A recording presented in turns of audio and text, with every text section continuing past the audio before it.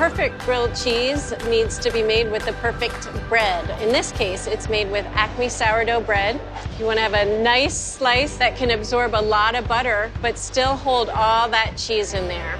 You need a good mix of cheese. In this case, we're using barely buzzed, a mild cheddar, and it's rubbed with espresso and lavender, and Reading raclette, another cheese made with Jersey milk from Vermont. I'm gonna spread this cheese. You have to make sure you get to the edge of the bread. In your supermarket, you might look for an Alpine-style cheese like Swiss cheese or Emmentaler, and those are cheeses that melt really well, so it's really nice to mix with cheddars.